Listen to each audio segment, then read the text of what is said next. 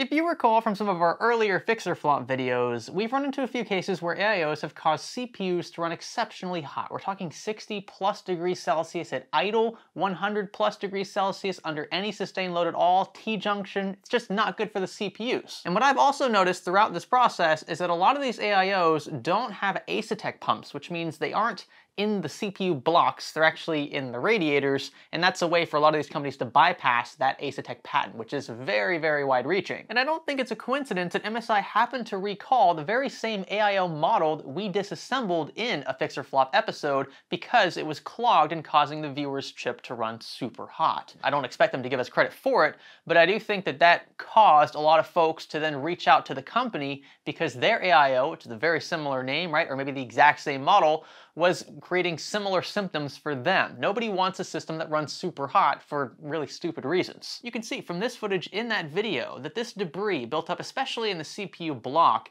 is what is disrupting flow, and that is what's causing these CPUs to overheat. So if it just comes down to a lack of biocide, then this would point to a manufacturing defect. Whoever is producing these AIOs, or more specifically the liquid for these AIOs, is responsible. And MSI, of course, is going to end up outsourcing a lot of this to just companies that do this at a massive scale. And that's why a lot of AIOs look the same from multiple brands. They're all using the same manufacturers from the same countries. So in this video, I decided to reach out to viewers who had similar AIOs. We have a box here from a viewer, and this has a Core Liquid 240R in it, so a 240mm AIO. This is the exact unit that MSI recalled. We also have this box here, and don't worry, this isn't like a chewy product. There's an AIO in here. It's actually the exact same unit as what's in here, which again is the one recalled. So we're going to run tests with this one specifically because it comes with the mounting gear. Actually, I got the entire product box with all the stuff inside, so kudos to this viewer for sending this whole kit out. But we're gonna see what the temperatures look like under load, because apparently the system that he had with this unit was overheating very quickly, just like what we saw in our playlist. Same goes for this second unit here. So we're gonna have some fun, we're gonna run some tests, and at the very end we're gonna take these apart and see just how bad the clogging is. Are you ready? Stay with me. NZXT has rolled out their new function mechanical keyboards in varying sizes and with plenty of customizability via their BLD service. Choose between 5 different Gatoron switches, 3 chassis colorways, 2 color keycaps, and multiple accent caps and cables for a truly unique custom mechanical experience. Enjoy RGB lighting, key remapping, and multiple sizes as well, from full size to mini TKL, like this one here. It's my favorite. It packs a lot of punch in such a tiny package with media keys, volume roller, and durable aluminum top plate to round out the industrial feel. To start customizing your NZXT function mechanical keyboard, be sure to click the link below. So let's see what's inside this first box, shall we? Oh, look at there. It is, like I said, the full product box. So if you have an AIO that looks something like this here and you're experiencing toasty temperatures, toastier than normal, again, 30 degrees or 40 degrees Celsius at idle, especially after your loop has thermally equalized, is perfectly normal, okay? That is not a reason to complain. However, if you do have one of these, it's an early sample, maybe you bought it, I don't know, 6 months ago or whenever these came out, and you're concerned about the possibility of this problem arising in the future, I wouldn't blame you for being proactive. I don't think MSI would either. I would personally still try to take advantage of the recall, just so you don't have to worry about it in the future. We have the 240mm AIO. Go ahead and show you guys this here. And this, of course, is used, so you're gonna see some dust. It's not a clean product. I wouldn't expect it to be anyway. It's pretty much dead as it is. Again, I said this in an earlier video as well. If you want, you can attempt to refill the AIO in question yourself. It is possible to do as long as that fluid is treated. If you're going to use distilled water, I recommend adding maybe like a few drops of biocide, maybe a little strand of silver will do as well. And then of course treat it for galvanic corrosion, add some inhibitors there. You should be fine. I don't expect many people to have just extra AIO fluid laying around, but some brands do include extra in the box. I know Be Quiet does, and that's really nice. But most folks are just going to end up tossing them out, or in this case, completely recalling the unit in question. And this here is our mounting gear. Awesome. So this will allow us to mount to AM4. I have a system already up and running that we're going to turn on, and we're just going to reveal that the temperatures are fine with the stock AMD cooler that's there. And then we're gonna swap over to this AIO and we're gonna see how bad the temperatures get. So this is the setup we're gonna be working with. I have a 5600G in here, which is why we don't have a discrete graphics card. The system post, no problem. We're in the BIOS and you can see CPU temperatures are in the mid 30s, which is perfectly normal, very acceptable, especially for a low profile, quiet stock cooler from AMD. There's really no point in even running, I was thinking about running some burn-in tests just to show you what peak temperatures will be like, but there's no real comparison here. When you have an AIO that's clogged, you're not going to be able to do anything, let alone run a serious burn-in test for the CPU. And again, our idle temps are going to be a dead giveaway. So the fact that we're at 35 degrees Celsius here, I know that this chip is fine. It's obviously perfectly suited for a stock Wraith Stealth cooler from AMD. It's a 5600G for crying out loud. It's a 65 watt TDP chip. All I'm going to do at this point is swap in the AIO. I'm going to connect the fan so that the radiator can function properly. I'll also connect the pump, of course, and that's about it. I don't think I'm going to install it in the case. We'll just leave it sitting out. Again, all we're looking for is that drastic change in idle temps, which according to the viewer, we should experience right away. So let's get this stock cooler out of here. Just 4 screws, disconnect the fan cable, of course, and we'll give it a little twist before we pull away. We're going to give this AIO every chance we can to keep temps in check. So I'm going to start off with fresh thermal compound. Then we'll get the block mounted. Nice little X pattern there should do. All right, and with the block torqued down, I've got all of the cables connected. So the pump here, which runs from the radiator, and the 2 fans, no RGB, it's not necessary for this test. We're gonna fire up the system again and hop into the BIOS. Of course, there's also the slight possibility that the viewer just got it wrong. Maybe didn't install the AIO correctly. Yeah, that clicking sound, we've heard that before. I think this is exactly the same case.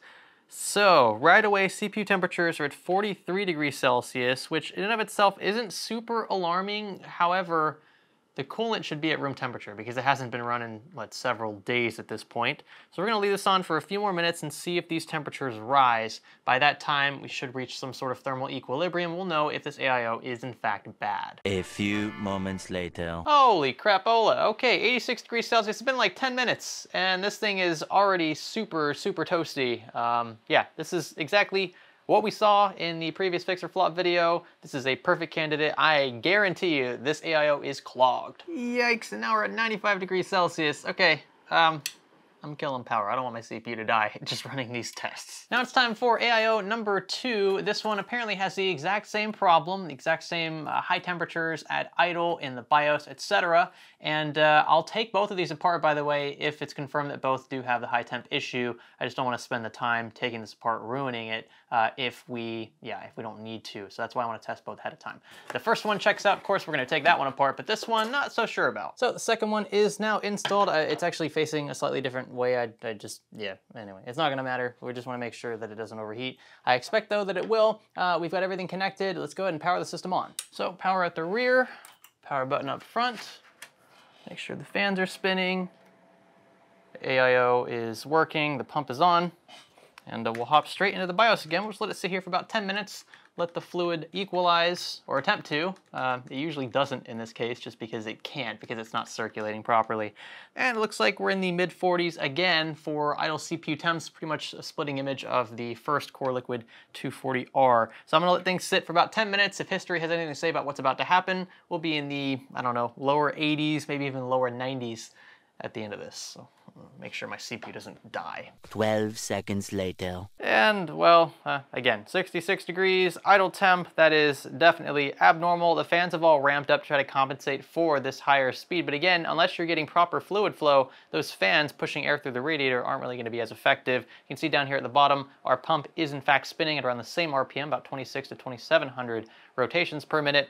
And yeah, still terrible idle temperatures. We're gonna start here with this first AIO and we'll move to the pump side to begin with, just because, well, this isn't usually where most of the clogging takes place, at least from what we can see in the chamber. Yeah, actually, I'm gonna put some gloves on. Like I said, this fluid has a very, it's a pretty bad smell. I just prefer this not to soak into my skin. So I expect there'll be a bit of this fluid pouring out once we remove the pump. It's not actually, it's not the color I was expecting it to be. Let's remove the pump altogether, and I guess we can shift our attention to the block side. That's super strange. I'm letting it pour out here, and it doesn't even smell. It actually smells like a normal glycol solution. That's super weird.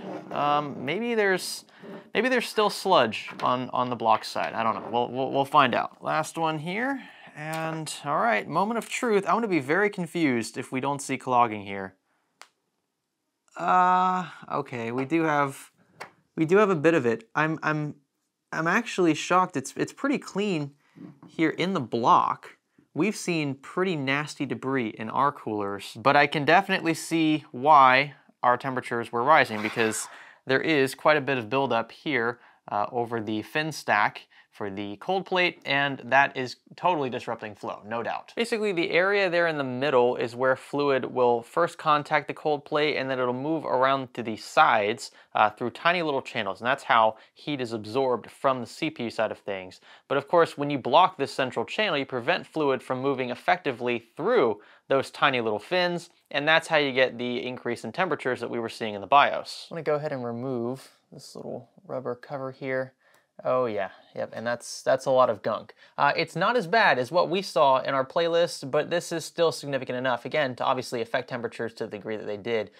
This cooler was running in the high 80s, low 90s at idle after about 10 minutes, and this is all it takes, folks. Just this little bit of debris right here, which gets trapped right before the fluid enters these fin stacks. Now let's look at AIO number 2, and seeing as though temperatures were lower, still high, but lower with this one, it's probably not gonna be as clogged as the first. That's just my guess based on what we saw earlier. So it looks like we still have, yep, fairly clean fluid. Actually, I see a bit of, yeah, I see a bit of gunk already here in the pump chamber. How are we looking in here? Removing the copper cold plate.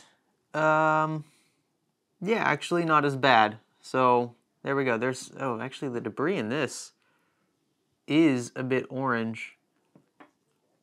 Yeah, this is a pretty strong color. It's not as orange again as what we saw before, but the chunks in here are a pretty deep orange, and I think that's what leads to eventually just the coolant overall to just kind of equalize, being a lot darker shade than just the kind of neutral white that it usually is, or the neutral clear. This is not as much debris. I'll show these two side by side here in a B-roll clip. You can see that the first one, the one on the left, is definitely a bit more clogged, and that's why we saw temperatures spike much quicker in the BIOS at idle. Checking the block sides of these AIOs though, and you can see that there's really not a lot of debris at all caked in anywhere.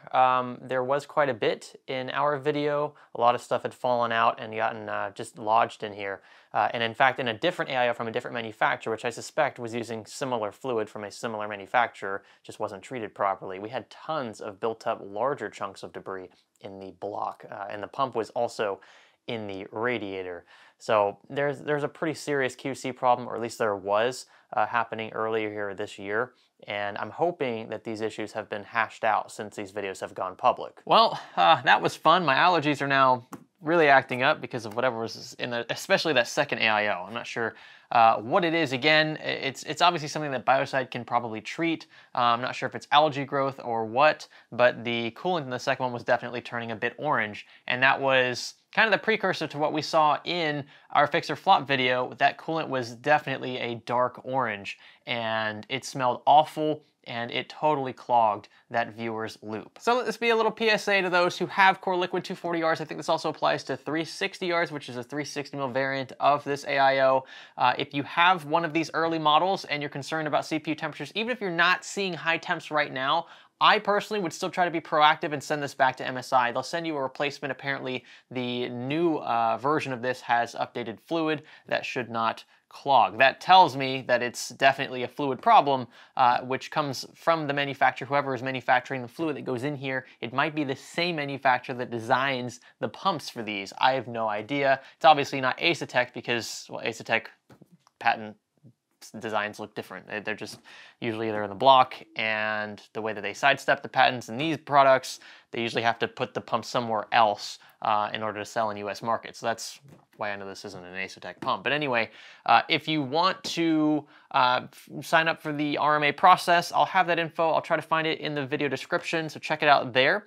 If you, I mean, let's see. This is the use case where I think it's going to really hinder folks. I mean, what MSI is doing is fine, right? The fact that they're owning up to the mistake, it's probably not their warehouse. Again, it's going to be a third-party supplier of these products that's ultimately gone bad. But they're still taking accountability for it, and they're offering the RMA. The issue is folks that buy, let's say, pre-builts that have these coolers in them. They buy pre-builts presumably because either they don't have time to build themselves or they're just not very familiar with PC hardware. You're asking those folks to take these out, right? Completely disassemble them safely and ship them and then install new ones once you ship the new ones back. And in that interim period, you're going to have downtime, of course, unless you have a replacement stock cooler or something to use. And that's just, it's not ideal. Again, it's better than nothing, but it's just not ideal. So it's definitely going to be a hindrance to some folks. I understand that. And it's just unfortunate that we've gotten here. I hope that in the future, MSI will be a bit more careful about the fluids that they are using in these loops. They clearly were not QC'd well enough. And the fact that so many individuals are having issues with these AIOs tells me that it's a pretty widespread issue. It's not as isolated as MSI might be making it seem. So that's why I want folks who have these AIOs to again, be proactive, and hopefully MSI will follow through quickly for you so that your system doesn't have any downtime and so that your system doesn't overheat in the long run. With that, if you guys enjoyed this video, let me know by giving this one a thumbs up. That would be greatly appreciated. Consider subscribing if you have not already, and let me know in the comment section below what issues you've run into with your AIO. If it's an MSI AIO, let me know. If it's some other brand, that info would also be very helpful. We've run into different units that look like they're using similar coolant from possibly the same distributor, same manufacturer in China or wherever. And so this could affect more than just a single brand. Because MSI is the first one to speak up, and I applaud them for that. But there are other brands that are certainly being affected by this. I don't think it's just MSI, just based on what we've already seen here in the office. So maybe for the next round of tests that we do with products like these, if you have a different AIO brand, I mean, it could still be an MSI AIO, but not a Core Liquid 240R. Obviously, we know these are recalled already, right? So that's pretty much public knowledge at this point, especially after this video goes live. But if you have maybe, I don't know, could be another brand's AIO. I think we had a Rockhat AIO, or it was some other brand. I can't remember. Had a very similar clogging issue, right? Those are the ones I want to check out now, because as far as I'm aware, at least at the time of filming, those companies haven't made announcements yet about QC issues with their coolant. And it seems to me that many of them are using this style coolant, which needs to be addressed. So that's what I would look for next. If you have an AIO like that and you want us to test it, take it apart, maybe we can create some sort of PSA here in these videos for companies to be aware of going forward so that these issues don't happen and so that folks aren't scared of using AIOs. These are great products. I know folks are, oh, that's why I use air cooling because I don't have to deal with this crap. I get it. That's a perfectly valid point. But there are certainly use cases for AIOs. They also look really cool as well. And I don't want folks to be, shied away from buying these just because they see a few here and there that have coolant issues. A majority of brands have this under control. Again, it just so happens to be that most Aesotec AIOs have this under control. They've been doing it a long time. They have the sole patent for a lot of AIO products out there, or at least the pumps that go in them. But every now and then you come across a product like this that has an issue, and folks tend to extrapolate that and say, oh, all AIOs suck, that's why I don't buy them. That's certainly not the case, but it is important that we educate ourselves and that we bring awareness to the fact that there are some products out there that need to be in the spotlight for negative reasons. And hopefully going forward, these Core Liquid products won't have this issue. According to MSI, they don't. I'm out of here. Thank you guys for watching so far into this one. My name is Greg. Thanks for learning with me.